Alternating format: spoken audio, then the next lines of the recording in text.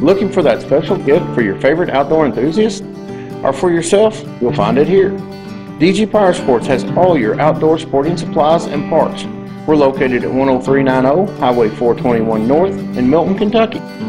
We're just 2 miles from Madison, Indiana, and only a short distance from the Dirty Turtle Off-Road Park and Dakota Racetrack. We are open Tuesdays through Friday, 10 a.m. to 6 p.m., Saturdays, 10 a.m. to 2 p.m. I am Darren Gross. Thank you for your support, and I look forward to seeing you.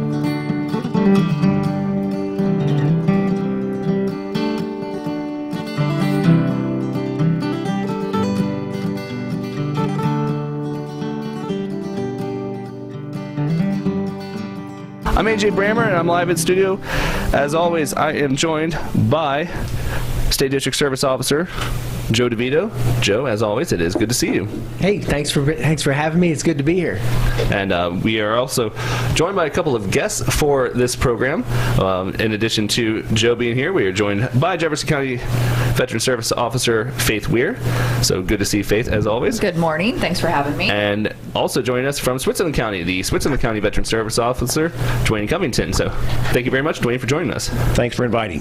And we have a couple of other microphones here, so we'll distribute those. We'll spread those out. So Joe, as we check in with you, what are we talking about this month for Veterans Talk? Well, I wanted to go over a couple things. I wanted to, in covering the listening area, get some county service officers in from the surrounding areas. It's always good to have Faith here, and I wanted to get Dwayne down from Switzerland County. A few years back, Dwayne took over in Switzerland. When did you start down there?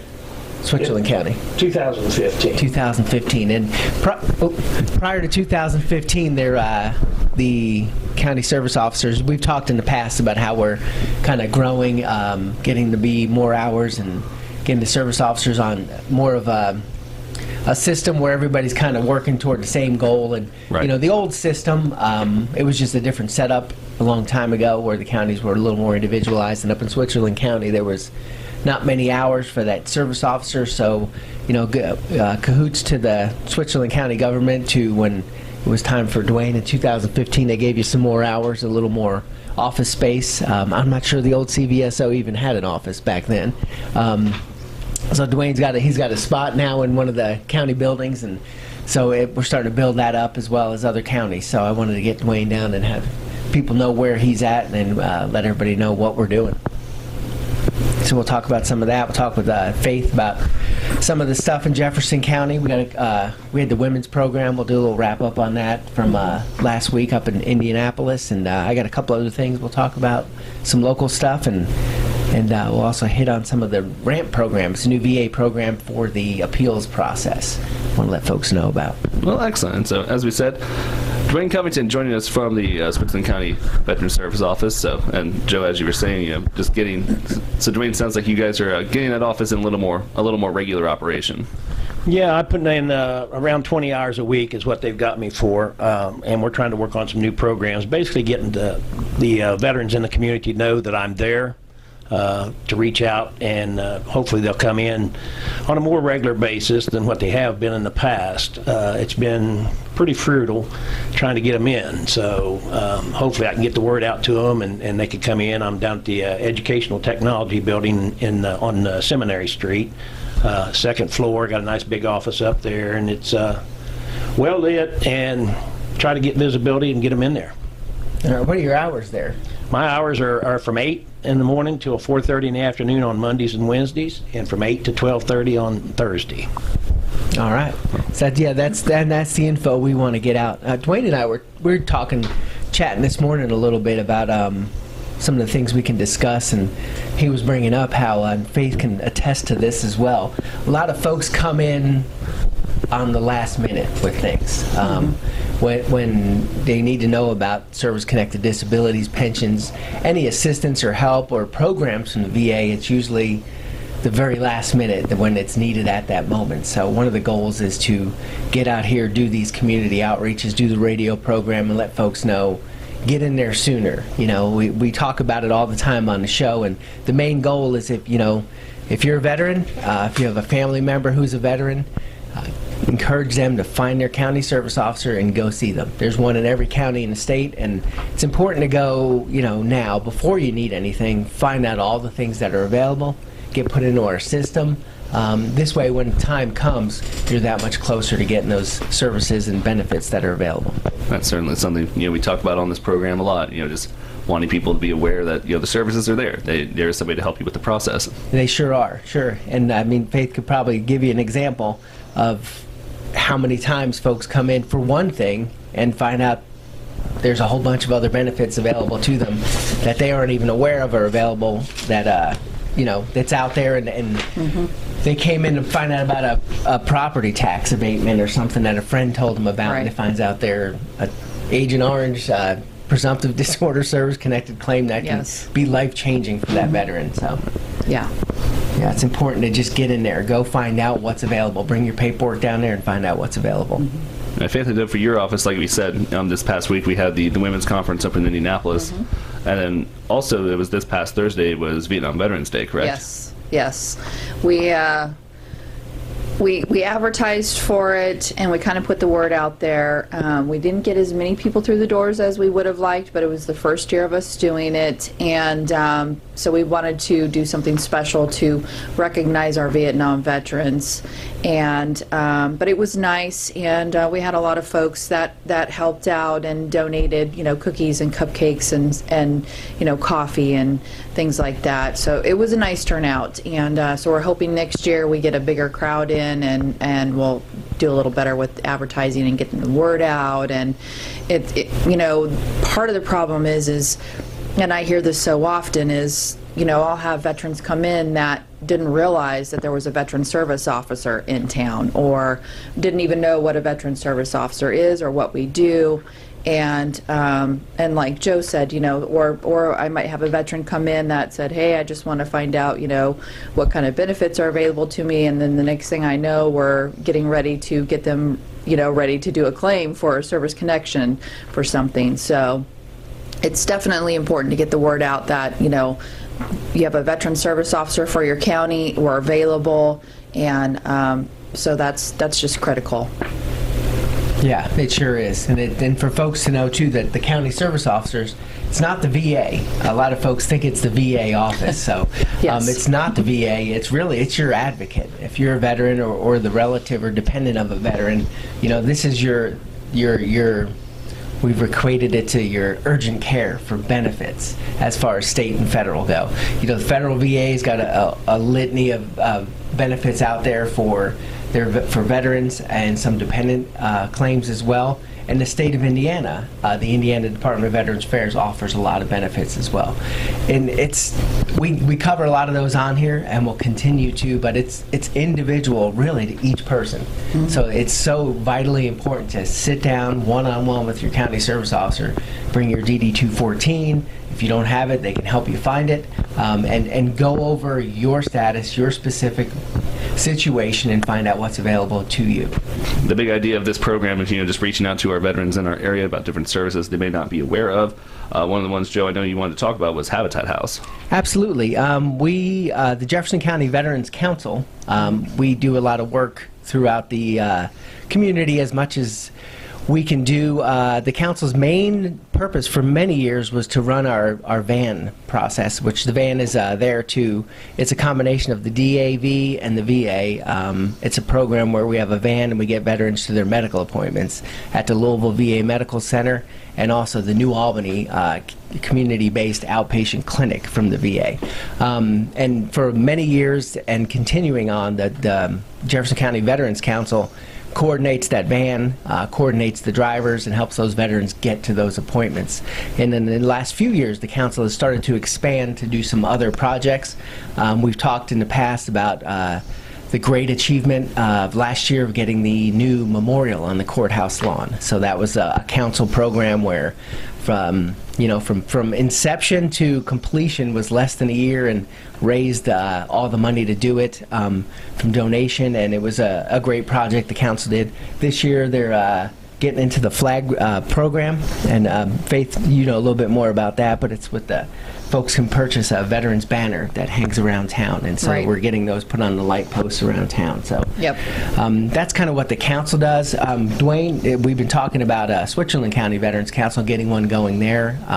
The Indiana Department of Veterans Affairs thinks it's great for all the counties to kind of do that. It's a great organization for folks to, if you want to help out local veterans, it's a good place to deposit that money, and you know it's going to go to local veterans, so we can take donations in that way. We do the stand down every year, which I can say we're looking to doing again this year. With the way our turnout has been, we're going to go with more all the services that we always have at the stand down for all veterans. So about, you know, we can get information and actual services to them and let them know about what's available for all veterans, from folks who are at risk and have homeless issues and other emergency issues, all the way up to just all veterans. So that's the kind of crowd we've been having. So we're going to do it this year again, and we're going to do it as much of kind of a military and veterans appreciation day as well as the services. So we're looking to kind of open it up even more and have it be more of a celebration here in town. And we'll get more details to you as we work those out. That'll be coming up in late summer, early fall is what we're looking at on that. And so the Habitat for Humanity right now locally is building a home, and it's for a veteran. And so it's, you know, it's near and dear to our hearts. And I know that they're getting to the point of latter part of the project, and they're looking for folks to come in. So anybody who wants to help volunteer with this current Habitat home, I don't have the Habitat number, but you can call Faith's office at 812-265-3600. That's the Jefferson County Veteran Service Officer, and get a hold of her, and she can kind of direct you in that right spot. Yes. Yeah. Yep, absolutely. I believe April 14th, from 9:30 to 2:30, they're going to have an all hands on deck with volunteers, and lunch will be provided. They're needing help with landscaping, painting, hanging doors, and trim work, from what I'm told. You're in construction, aren't you? A little bit. Well, yeah, I know that they would hopefully get folks down there, so that would be a great program to get them in there as well. And I alluded to the van as well, that we have this van program. So they're always looking for drivers. That's the biggest need. And we've talked before about folks contacting the radio station, contacting us, and folks out there who just want to help veterans out, whether it's with a donation or some other way. And if you live right here in the area, the most immediate impact you can do to help veterans is to drive the van, be a volunteer driver. So that's one way you can immediately impact our local veterans. I've been getting a lot of calls too. I don't know if you guys have been contacted. I've been hearing from some of the counties about there's just so many organizations out there now that are veteran organizations that are looking for donations and other things, and it's hard to keep track of who's legit and who's not. So I can say that if folks are out there and they want to help out, send a donation in or help a veterans organization, I can't say who's completely legit, who's not. You can do some research on that, but you can't go wrong with the VFW, the American Legion, or the DAV. The national organizations on those, they put a lot of time and effort into legislation, helping veterans with benefits. They have all national service officers throughout the country at the regional offices, and so they're kind of boots on the ground. And if you do donate to one of those, I can tell you, I know that your money's going to go to help veterans.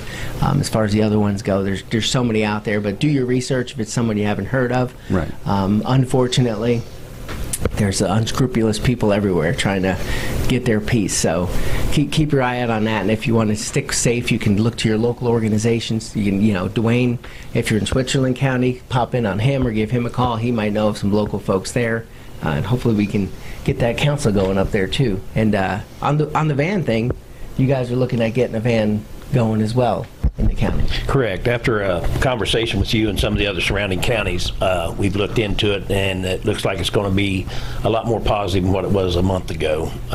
We're trying to get it off the ground, and what we want to do is coordinate with the surrounding counties and maybe I guess hitch a ride or whatever, and get them to a certain point so we can marry them up. If somebody has to go all the way to Louisville or all the way to Cincinnati, I can go to either side of the counties because of where we're located compared to the others, be able to make it work. And that way it's a joint effort, and I think everybody will be pleased with it, I believe. Yeah, and that's part of the goal of we have our county service officers, but the lines that separate the counties are nothing but lines on a map. So Dwayne's in a really unique spot in Switzerland County because he's got some veterans who use the Cincinnati VA Medical Center, and he's got other veterans who use the Louisville VA Medical Center.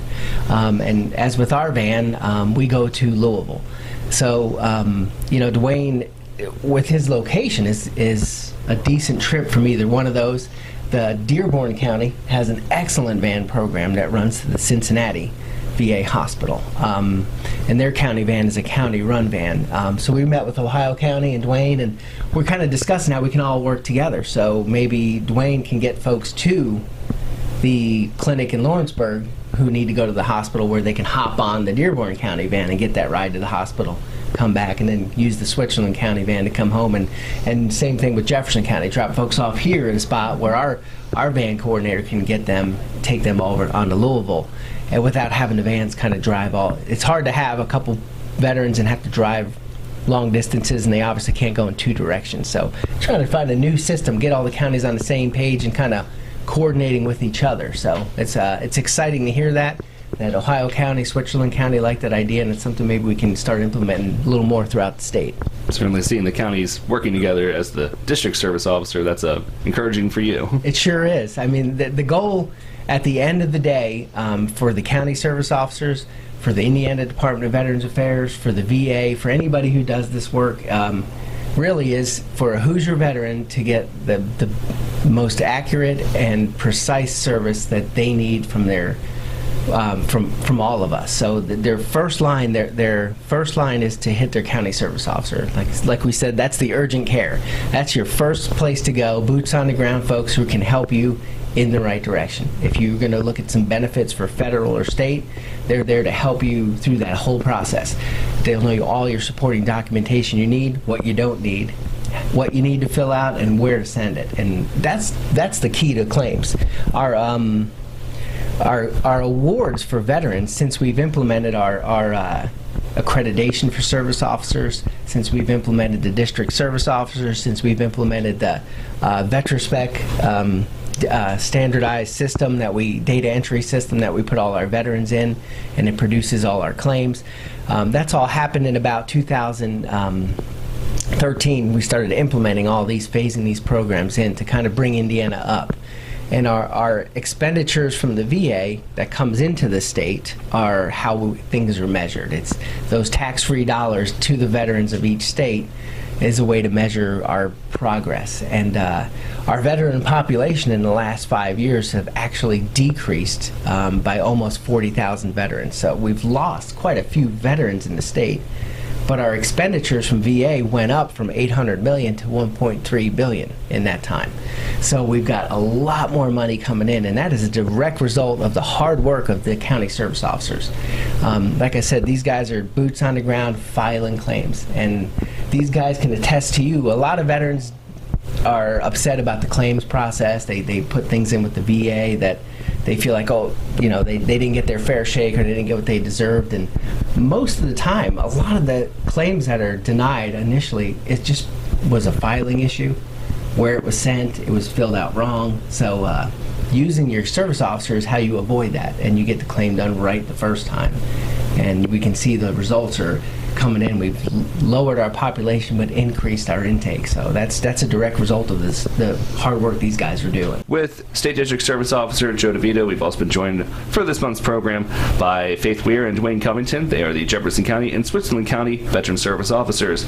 So, Joe, obviously, like we said, appreciate having you guys on the program, chance to check in with your offices and just get the word out to our veterans about these services that are available. Absolutely. And, the VA, state and federal, is ever changing. There's always things going on. So that's why it's important to not only initially go see your service officer, but get to know them, stay in touch with them, and that's where you need to go to find information out. And I wanted to allude real quick, in the last segment we talked about veterans who weren't happy with their claims process, and when that happens you file an appeal with the VA. The appeals process is a horrifyingly long, complicated, arduous, frustrating process. And the VA do try to fix these problems as they come. And there's a new ramp program for veterans who have appeals currently pending with the VA. And there's a couple options in there for them to really expedite their appeal. Some folks might have 3-4 more years waiting on their appeal, and they can choose one of these options and maybe get it done in 125 days. So once again, that's one of those things that we're not going to get into weeds on the details, but that's where you can go see your service officer and they can help you out again. So if you guys could go over once again your hours, office locations, phone numbers for the folks in your area, that'd be great. Our office is open from Monday through Friday from 9 a.m. to 4 p.m. and the phone number is 812-265-3600. And in Switzerland County, we're located on Seminary Street, 708. My phone number is 812-427-4302. And my hours are Monday and Wednesday, 8 to 4:30, and on Thursday from 8 to noon. And feel free to stop in anytime. All right. And those are your county veteran service officers for Switzerland County and Jefferson County. Once again, there's one in every county in the state. So we can find that on the IDVA website, which is in.gov/DVA. That's where you can find a list of all the county service officers. And it's just imperative, like we always say, if you're a veteran out there, or you know a veteran, or you're the relative of a veteran, encourage them to go see their county service officer. We definitely appreciate you guys coming on the program. Anything else you guys would like to add? That's it. I'd like to thank our sponsor once again, Farmers Bank of Milton, for helping us out and getting the show going. And I know we have a video sponsor as well, Spoken Crows, so I'd like to thank them as well. So appreciate all the effort, and thanks for having us. Definitely appreciate you guys coming on the program. That is State District Service Officer Joe DeVito and Faith Weir, the Jefferson County Veteran Service Officer, and Dwayne Covington, the Switzerland County Veteran Service Officer, join us here once again for Veterans Talk. And that's